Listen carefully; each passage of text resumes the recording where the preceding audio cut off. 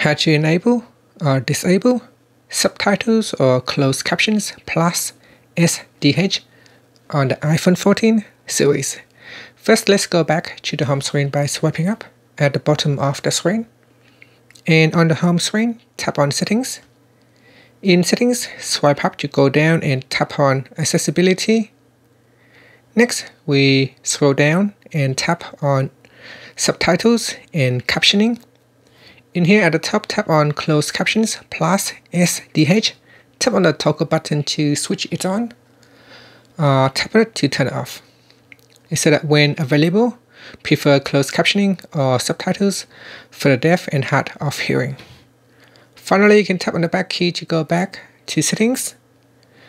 Swipe up to return back to the home screen. Thank you for watching this video. Please subscribe to my channel for more videos.